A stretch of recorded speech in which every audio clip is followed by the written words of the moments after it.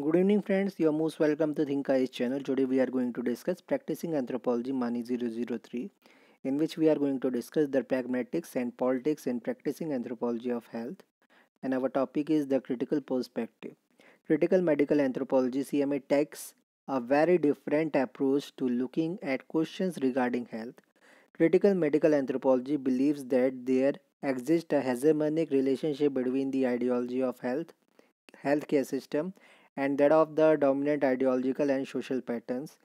Critical medical anthropology views diseases as a social as well as a biological construct. Critical medical anthropologists examine issues such as who have the power over certain social institutions, how and in what form is this power delegated, and how this power is expressed. Beer et al. 1997.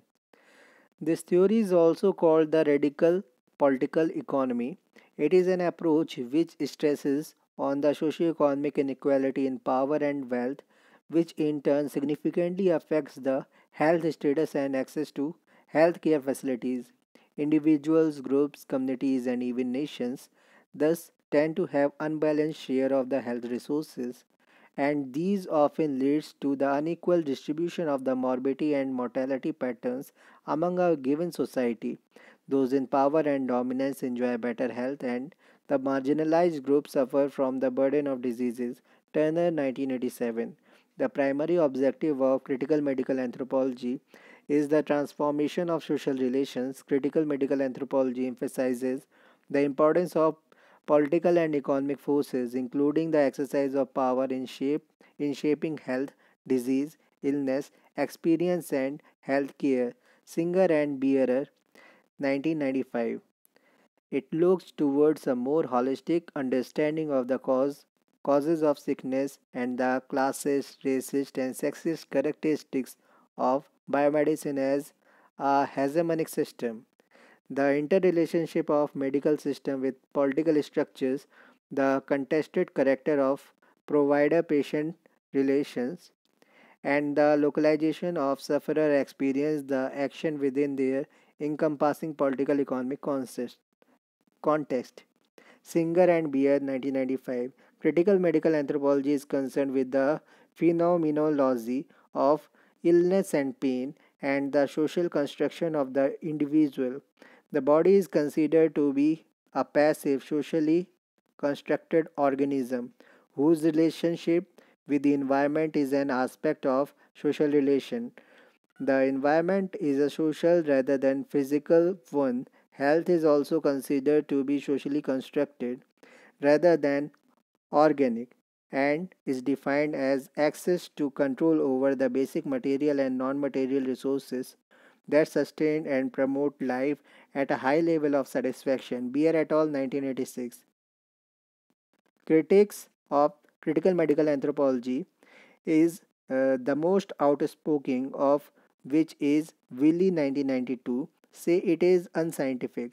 It does not consider the biological aspect of disease, confuses genetic diversity with social inequality, is only concerned with the recent historical past, and is perhaps irrelevant in the field because of its focus on macro level restructuring.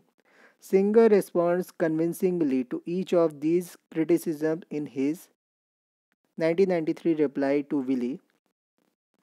Regarding the criticism that CMA is not concerned with the historical aspects, Singer indicates that CMA has concentrated its study on contemporary issues but does not limit itself to the historical boundary, and acknowledges the importance of human biological evolution for the current states of the species. Walker 1998. Therefore, if one wishes to study disease, it is necessary to start by identifying political, economic, social, and environmental conditions within a particular society or group. It is necessary for researcher in the critical medical anthropology tradition to understand these and subsequently understand the local group's etiology before it is possible to attempt to understand the medical system. Let us take into consideration the application of CMA theory described in Paul Farmer's book AIDS and Accusation, Haiti and the Geography of Blame, 1992. In this work, Farmer explores political and economic factors, a wide range of historical events, and epidemiology in his analysis of AIDS in Haiti. He looks at the increased susceptibility to AIDS among the poor and common social reactions to HIV and AIDS in Haiti. Farmer's focus is clearly political economic. He takes a very heavy neo Marxist approach in his analysis. As we have seen, the focus of this approach is on the healing process itself. Moreover, it studies sickness as a social practice. One of the most common areas of study when dealing with this kind of analysis is the exploration of different constructions of the concept of illness as a function of differing cultural ideologies. In their book Pain as Human Experience, Broadwin et al. 1992 explores the concept of pain and how it differs from culture to culture, from describing pain as a sound in Japan to differentiating between headache, and brain itches among North American Latinos. These authors attempt to understand the experience of pain and its treatment in different cultures. Thus, they examine the experience of pain as an intimate feature of lived experience of individuals in the context of their local social world and historical epoch. Broadwin et al. 1992. Interestingly, with this perspective in mind, it is possible to detect differences between groups of people depending on the type of pain or more generally the suffering they experience and how they express it. Suffering in this case can be attributed to a number of acute social and economic factors.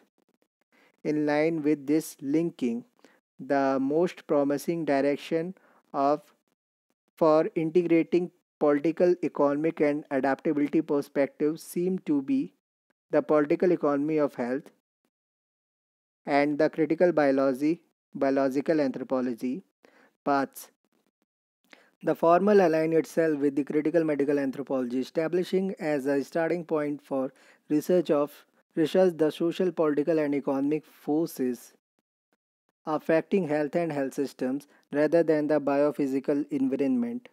Critical biological anthropology is a reflective and explicitly political economic perspective which aims to expose and analyze the underlying assumptions and ideological dimensions of their work and the socio-political and economic use of ideology in biological anthropology. Blackie 1992 in Leatherman et al. 1993. Today, biocultural anthropologists are being challenged to abandon the adaptionist perspective and develop an approach nature and which sees nature and political economy as indivisible. Singer 1996. It remains to be seen whether critical medical anthropologists can gain insight from the biocultural approaches, but Singer 1993 sees a nexus between critical biology and critical medical anthropology. BN 1996 feels that both groups will benefit from the work of political ecologists as more environmentally induced diseases emerge due to the world's capitalist productivist ethic. He sees that both critical medical anthropologists and political ecologists share a commitment to merge theory and social actions. BN 1996. The cultural interpretationist perspective. This is also called the symbolic interactionist approach. This approach focuses on the social and cultural construction of health, illness, and disease. According to the theory, illness and health are not just things that exist out there, they are productions of the complex social interactions, and health and illness are highly shaped by the manner in which people as actors give meanings to them and how the actors respond to them in socio-culturally sanctioned ways.